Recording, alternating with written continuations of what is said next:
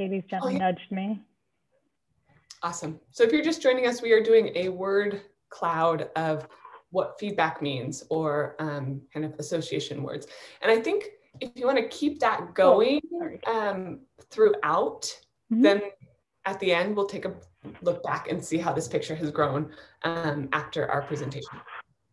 So going back into here, in our research for presenting to you today, I found this amazing article called The Art of Giving Online Feedback. And as Rachel said, it says all that we wanted to say today, but a little bit better.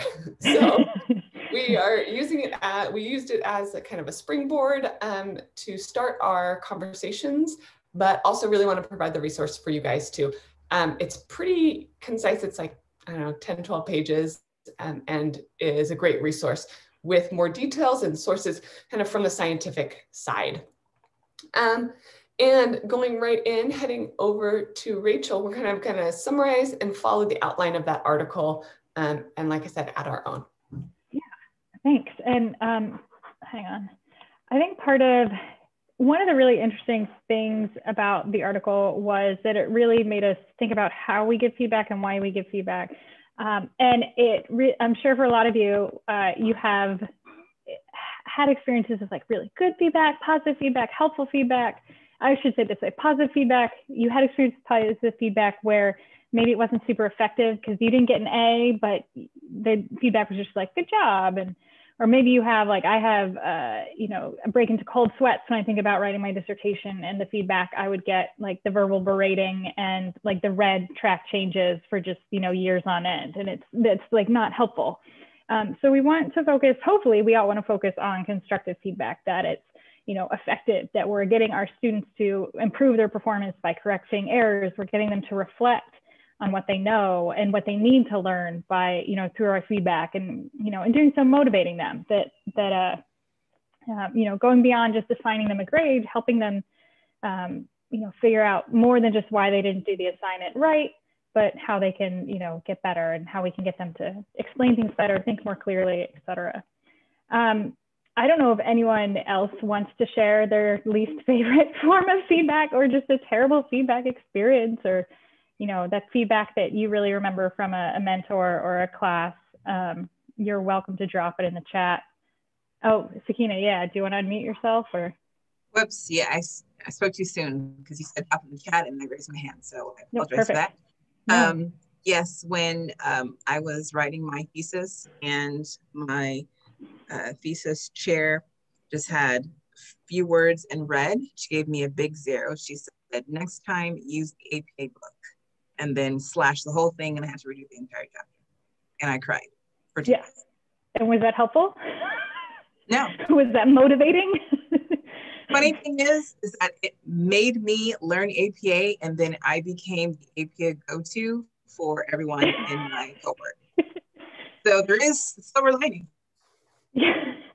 And I think Hannah and Katie are kind of putting in chat those same ideas of getting really really vague feedback or no feedback at all, that you really work hard on, or just like, great work.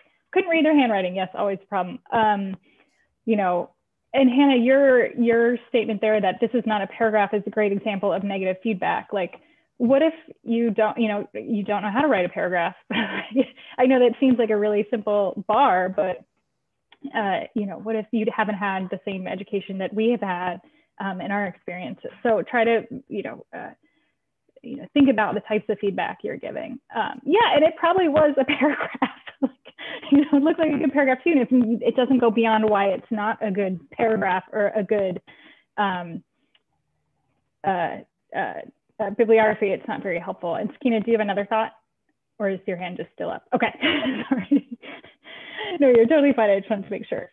Okay, so let's, you can feel free to keep sharing your stress feedback points from in the chat if you want to, but we'll go on to the next one. So we thought we would also, think about the medium that we're teaching in an online teaching is, what if you were, Blythe teach Intro to Ballet online in the spring, and how would you like to get feedback on something, to me, that is like panic inducing dancing in front of other people, or like having to record myself dancing in front of other people? How would you just think about the ways you could get feedback on something so, do we go subjective, Blythe? Is that the word that I'm okay using for that? Yeah. And something that's hard to learn, so. I think she looks great. It's all about the attitude, right? So what we're talking today about is some of those best practices and how we can diversify our sense of feedback to be more engaging and humanize the online interface. We pulled out this quote: "Clear, effective, meaningful feedback is a robust way to foster learning, especially when teamed with personalization, especially using the name or calling out specific details." And we'll give you some hints or tools for that as we move through. This is one table within that article there that, again, just has some hints that you can do. And as we talk about through the semester or through the presentation here, just even incorporating one little piece or one new piece at a time, because all these new online elements can seem really daunting. But using your student's name. Frequent, that one's challenging, right? Getting into a routine, frequent. Immediate, balance, we're going to go into details. Specific, those, positive tone, and then promoting thinking throughout your feedback. So it's not just those concrete statements that you're handing out. We're in this next bit, we're going to highlight kind of 4 angles of this: prompt and frequent, the tone of your feedback, specific, and then balanced interactions as well. And I think a lot of these things we're going to highlight are things that some of you dropped in the chat about things that didn't work for me, like really vague, or I'm sure all of us have waited a really long time for feedback. And I know that it's really hard. Prompt and frequent feedback is hard for us. It's a lot of work for us, but we're going to talk about ways to make it easier. You know, I've gotten emails from students that if I don't grade their stuff immediately, you get emails like, did I do something wrong? Did I miss it? Like the second you get, oh, sorry, I'm still on the frequent feedback one. Don't worry. You know, and they're just, you know, they're worried that they did something wrong. So it's how do we balance that personalization that was talked about in the first week or the first day of Catalyst from our guest speaker about, you know, using their names and being specific with everything that else we're doing. So we'll talk a lot about scaffolding throughout this, but do encourage scaffolding for to help you provide that prompt and frequent feedback, because you're not just dumped at the end of the semester with one giant project. There's those little bits that I'm sure a lot of you are already doing, but bring the project down. You can give them better feedback, help them develop their skills, and catch those small mistakes. So why are we scaffolding for students? You know, think of it the same way. It's like, why don't you scaffold your assignments for yourself, for your feedback? Like, I'm doing this so I can give them better feedback. So think that, you know, both ways. I also tell them, which I forgot to put this on slide, but I am very communicative about when I grade, like, so they're not emailing me why I didn't grade, like, especially, like, you know, I have, especially these semesters, all my classes are online. I have one synchronous, and I spend Monday and Tuesday getting that class together. So when you hand me your assignment on Monday, my first thing on Wednesday morning is starting to grade. So there will be that day, you know, lapse. It's not that you didn't mean anything. And then I tell my students, they kind of go through cohorts. So I do tell my students, my later classes, like, you guys know I'm going to get caught up. You're low on my priority, because they just know me at that point, and it's easier for me to, you know, communicate to them. So now we can go to tone. Tone is the hardest.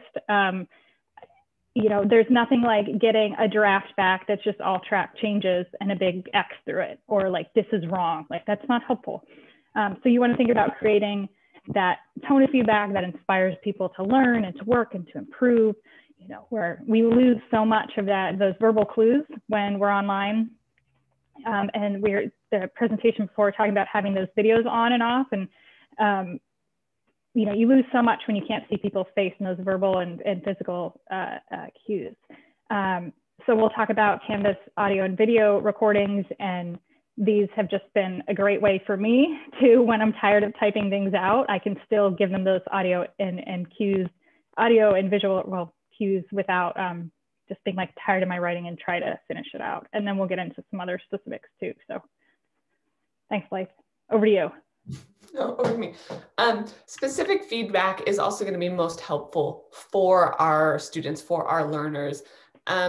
Specific enough so that the meaning is conveyed, but also that it can be interpreted and utilized in the future. One way to do that is posing questions, how or what would happen if you expanded here, asking for further explanations. So not only are you giving feedback, but you're also getting them to personalize or self-reflect on their responses as well. And then referring to resources within course content. So I ask for MLA format in my writings, and anytime there's a funky formatting, thinking of them moving forward with specific formatting, I say, refer to the link. Here it is, it's in module 1. So I'm trying to refer to resources within that course content rather than send them out. So the learning is cyclical, and it gives them the tool. Where is the tool to use next time? Kind of, again, that scaffolding, right? That Rachel was speaking to, specific using their name. So it doesn't just feel like a robot on the other end, which, in these different presentations, I've heard that students sometimes think that it's just everything is auto-graded. So trying to use their name for that specificity. And one way to really enhance specific feedback is a response bank, which Hannah was already talking about in the chat. So exactly an amazing tool. And the specificity of feedback in audio and visual, and then rubrics, which we're going to go into a little bit more. But Rachel, you want to tap into the bank here? Yeah, and I know a lot of us use this, and I've realized that I can build out a lot of the responses to have these things like, I just have to add in that quick example from their project. So don't feel like, all the things in your response bank have to just be like, you didn't do the assignment right. It's like, well, you didn't do the assignment right because, you probably know the 3 reasons that people weren't doing the assignment right, or things they could improve. So you can add them in, but just make sure to personalize it. Like, all the hard typing's done. You just have to add in that sentence or so. And I think organizing, like you can see Rachel's got a file here for that 110 assignment, or even like assignment A within a module. I know I get these, I know I give the same feedback over and over again, or similar feedback. So then you can use this and really tailor it to a specific quiz answer, etc. The next thing here is balanced feedback. And we've probably all heard of like the compliment sandwich, that you are uplifting as well as guiding forward. And I liked particularly this little graphic here that I found, because it's got more layers. And what I really like is this bottom piece of bread here, provides support, right? So we're not only giving the feedback and that constructive feedback sandwich with the feel-good meat and lettuce there, but we're also providing support. And I think that really keys into the equity of online learning, because you're offering yourself as a resource as well in moving forward in the learning tools. Yeah, great. Okay, cool. I think too, that kind of gets at the just that like support side of, you don't just want, we want to be, constructive in our comments, but that doesn't mean everything has to be overwhelmingly positive. So, getting that feedback, great job, B, is not as helpful as highlighting the things they're doing well, but again, providing support so they can address the things that they need a little bit more work on. And my dance students know that I always give a but at the end. I'm like, great job in your leap, but so kind of making it a game or a fun tool of teaching, because everyone knows what's coming after that. So we kind of looked at some of those best practices, and then how do we do that, right? So we are not going to, this presentation today isn't about the detailed how, but hopefully we'll provide some of the resources if you want to get into the hows with some help, like Canvas help links and some tutorial videos. Starting with rubrics. Yeah, so I'm sure, I know, a couple of people mentioned that they use rubrics in the chat.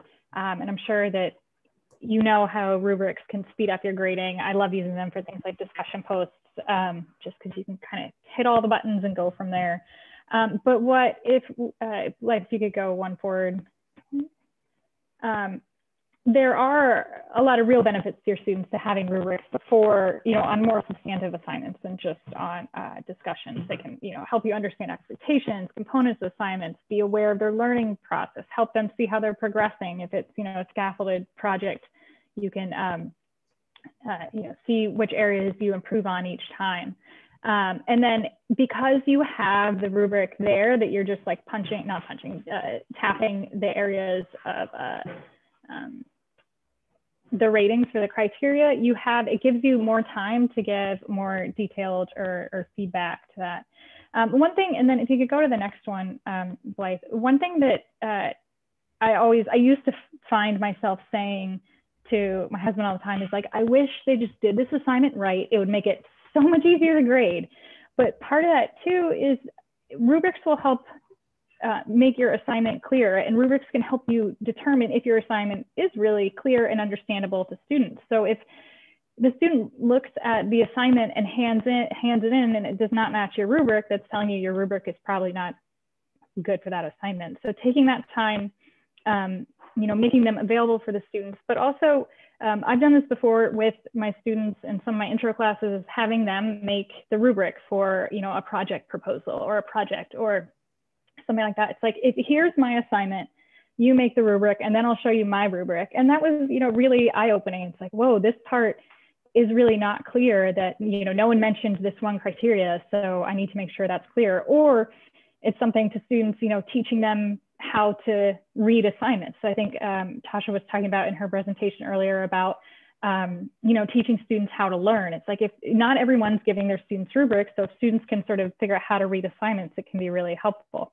Also very helpful in subjective disciplines, to make sure you're being fair. I think it's, consistent, maybe not fair, but consistent, well, hopefully fair, consistent from student to student. And what else?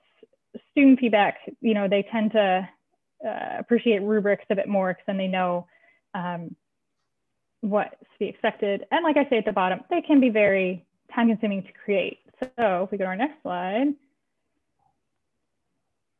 we have all these help links from Kansas Guides and some of our just own videos built in. So if you haven't built a rubric, here's how to do it. And then if you go to how to add them to your assignments, because I'm sure those of you that have used rubrics have noticed if you don't check that box for use for grading, they're basically useless because then you have to enter the grade in. Anyway, so next slide, please, Blythe. Don't start from scratch. Ask other people in your discipline. Look, the Canvas Commons. I'll just search online. Use what the students give you. It's maybe that they had a really good idea, or notice that the assignment, like, why are we taking this course if you're not even going to grade us on X? And you're like, oh, that is a good point to the rubric. So there are a lot of resources out there that you can edit, adapt, because it is I hate filling in the ratings for each criteria. It just is so stressful. But the more you do it, the more you can just use what you have and edit it and move forward and hopefully get to that rubric that actually works for you. So next slide, please. Yeah, one more thing on this Canvas Commons thing that I found is I liked that the Commons label the items by grade or their opt-ins. So if I'm looking for a really loose kind of simplified rubric, I can look for ones that are in like the 9th grade, 12th grade range. And then if I'm looking for a really higher level thinking on something, then I can look for that graduate level grading. So you can tailor the amount of words or specificity in your group rubric kind of by gauging the grade level. So that was kind of a trick that I found. That's a great idea. And, one of the things that I talked about was rubrics speed up your grading because you don't have to be writing out all the little details. They also are a great way to lead you into giving better feedback with audio or video feedback to really help you address that tone and that personalization. So you can see that button at the bottom and the GIF, pops up. It's really easy just to go into what Blythe's going to talk about and add a little video on. So you're not, when we say like audio video, it's really easy. Canvas tries to make it as easy as possible for you to do this so you can give better feedback and more constructive, helpful feedback. Yeah, so that middle tool there, it looks like it's like a little oblong with this very tiny triangle in the middle. That's that, the one that she's clicking there. This other one is the voice to text tool, which also is great for kind of giving that quick. Is the, what was I going to say? You're asking, is the video and audio feedback okay if they're using cell phones? Is that the question? I think, I believe so. And we'll see. Yes. Yeah. So we'll see some examples of what they see on their end, I think. Yeah. And I think that, yeah, it's all built into the smart system. So I would assume, yes. So just prior, 24 hours ago, I was calling it all Canvas Studio feedback. And then I did a little bit of research last night and used that Canvas help chat line. And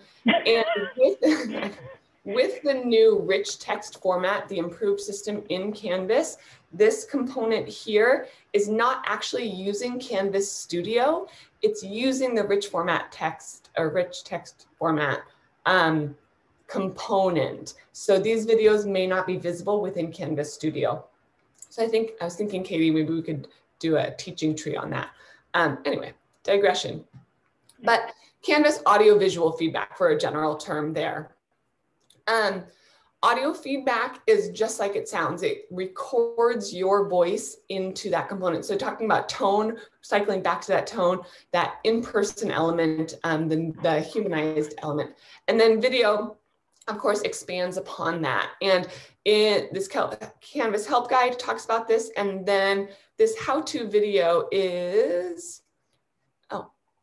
there it is. Explain the work a little bit. There's one that Rachel did with a little bit of walkthrough, and it's super helpful because it's like 6 minutes and really talks through the components of that. And then I just thought I'd send a little bit of this. So I found late in the last semester that the audio or the video particularly was really helpful for my dance students, and I'm incorporating it a lot more. But just rather than typing these words, just listening and watching how different it is. Especially in the height of the grand battement, is that those toes are kind of flared up and not engaged in the length of the toes. They're kind of, too tall. They're kind of here as opposed to stretching all the way through. I've got my funny little slippers today, but you can kind of see that. So I chose this little clip here because, and now this awesome screenshot, because of the imperfections. We talk a lot about like the imperfection of feedback and online education, but this truly is. So I'm humanizing. I mean, they're seeing me in the Zoom class session, so they know me as a dancer and a mover, but not making it about like a pristine image or the exact right words. You know, I had to move my camera around I had not ideal situation, but still I'm communicating that feedback in a humanized way with a positive tone, you know, like trying to hit all of those terms. If you want to watch the whole video, there it is. And I just, this was within Studio, but I put it on YouTube for the purposes of this presentation, so it was accessible for today. Then also here within the Studio library, kind of figuring out the difference. You can just do those video clips like Rachel mentioned, or yeah, with the GIF and the arrow. But here, if you are using Studio, what you can do is create these library modules. So this was for a midterm. You can see I did them all in one afternoon. But then I have all the feedback there for the students, and I can find it at a later point. It's a little bit less useful, the specific videos, than the feedback bank, like we were talking about a little bit ago, but it saves them here in Studio as a resource. And this link here goes to Katie's Studio techniques. And so I was like, versus rich text form, but it's all there, and it's all audio and visual feedback, which is improving that interface, that connection between students. Is this me? Yeah. I don't know. I think it's both of us.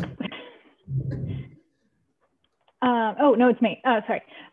So like we've been harping on, all of these things that we're doing makes it more personal, makes you more human. You know, like Blythe is saying that her videos aren't perfect. Sometimes, especially recently, I'm very tired of seeing my own image. And for me, this was a couple falls ago, but, you know, just using the audio comment, like I can, you know, they're still hearing me, they're still hearing my tone.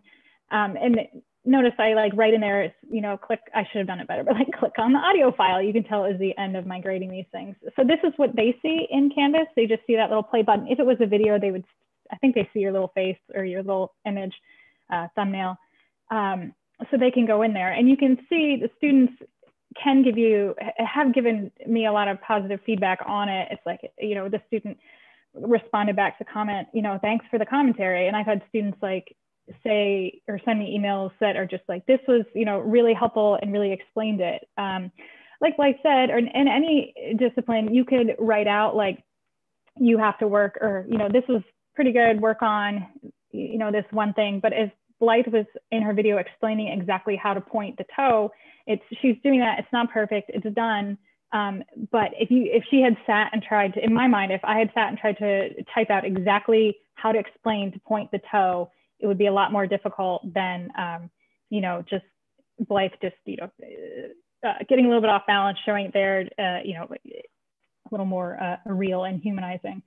And the other thing that they talk about in the article, like this may not affect, this is a real positive end of the article, but, you know, the studies didn't necessarily say that it affected their final grade, but I have found that it really boosted like engagement with students and interaction, and maybe not their total final grade, but the students that actually clicked on it and used it improved maybe that project. And we have, I meant to see this about 5 minutes ago, that there are videos on how to show students how to find this feedback. So that might be helpful too. Yeah, anything you wanted to add, Blythe?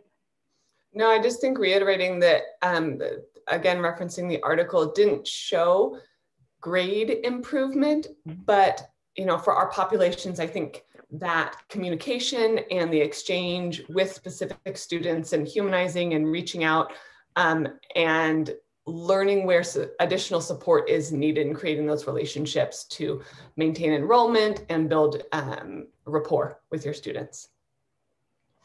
Yeah, I will find that. I think it's Kelly Spoon's video, but I'll find it for you, Dora.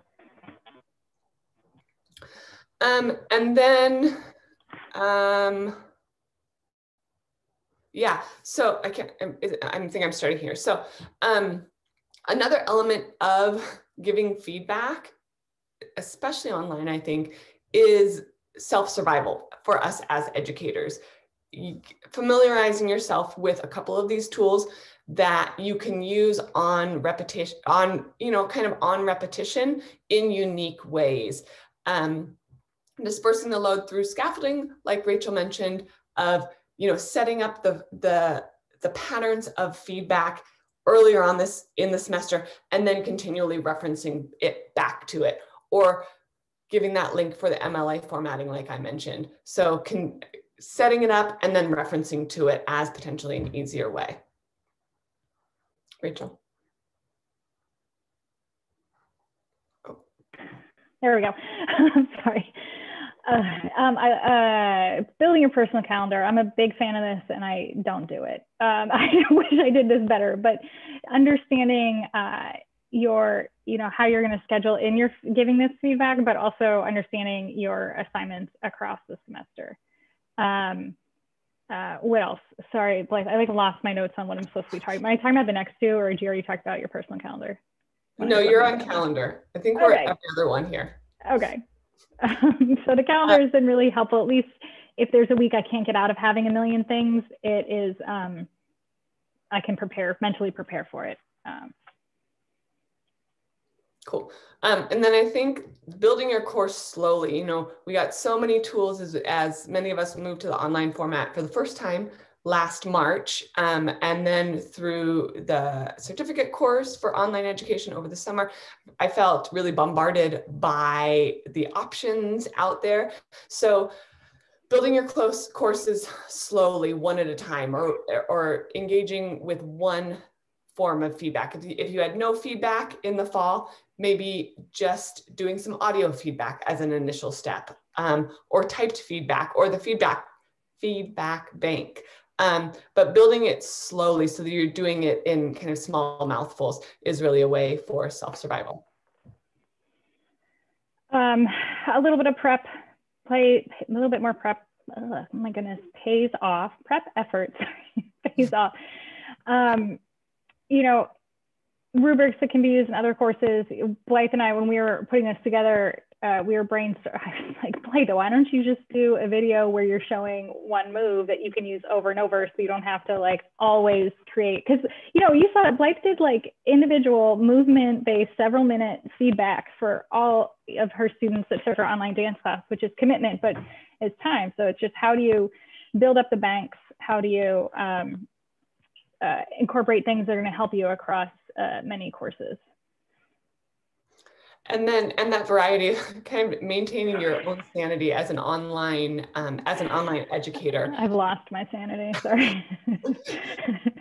And just, you know, going back to that, it's the same idea of like, I get, the videos got real, just challenging for me. And so I just switched to the audio, because I just felt like, you know, in Canvas, you can't, if you're doing it in Canvas Studio, you can't have a backdrop, and it's like, oh, it's not clean, and I'm tired, and it's, you know, middle of the night. So just doing the audio, it's a great option as well. And one of my kind of self-survival methods was to go from typing responses to the voice to text. And I found that was really a great tool. You have to go back and edit it. But that was one of my strategies mid-semester last fall. So the variety of methods, so that you don't get bored or in a rut or, you know, overwhelmed. Your own. So then in this feedback, we were really quick, Rachel. That was great. Zipped through it. Coming to the end, we just have a little bit more here. Oh, and then I want to loop back to that word cloud in the beginning. We popped that Mentimeter back in. Yeah. Thanks. So, you know, like we covered the types of feedback, some best practices there, the delivery, and then making a difference in your student's life as well as your own life. And hopefully the more and better feedback isn't necessarily more work too, but more engaging perhaps. I liked this here, I pulled this out. Feedback can streamline, humanize, and promote, right? And so trying to do, it's kind of, I guess, what we're all about here. And then making it fun too, right? So we've got this cute little graphic that Rachel found for us. You know, emojis or emojis. But, you know, engaging and making someone's day or making someone smile with that compliment sandwich or feel better about themselves and their learning path, etc. So Rachel popped that word cloud back in there. Let's, here it is, refresh. So. Okay. Awesome. So yeah, encouragement. I like that. Progress, support. I like it. Does anyone want to share a, speaking of feedback, we're always open to your feedback on feedback you found really effective, or the types of feedback your students really respond to. Kindness, yeah, I like that too.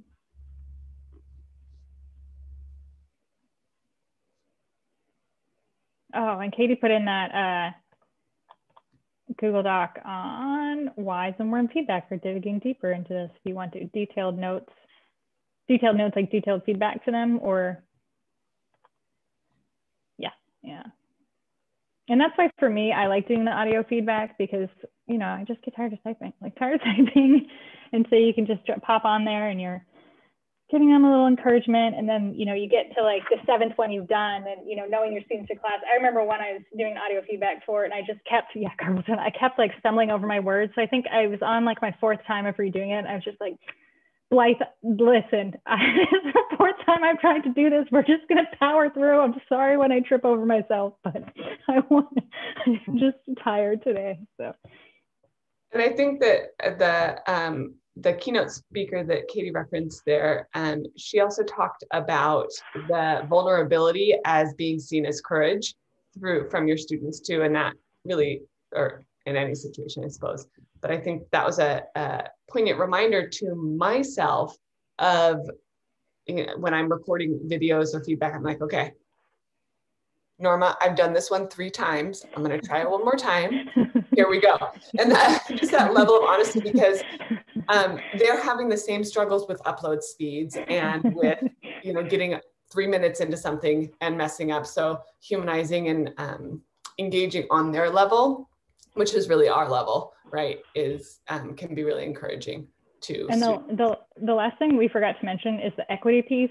I usually put this in whenever I talk about audio and video feedback. As long as it's directly to a student through their response to their assignment, you don't have to worry about captioning everything. Of course, unless that student needs captions. And if that student, has vision impairments, maybe video feedback, you can ask in your student survey in the beginning, like, how do I give video feedback? Is that going to work for you?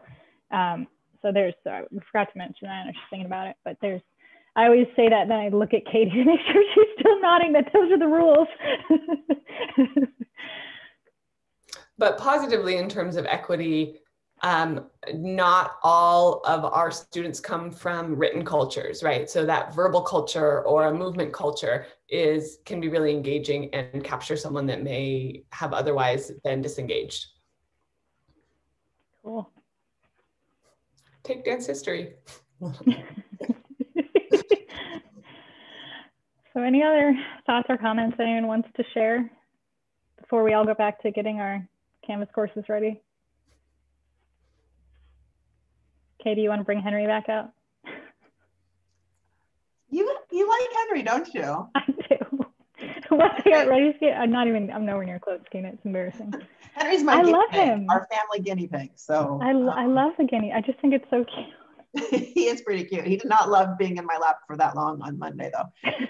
I'm going to put the link to the Google Slides for today's share out, because currently they are looking a little in need of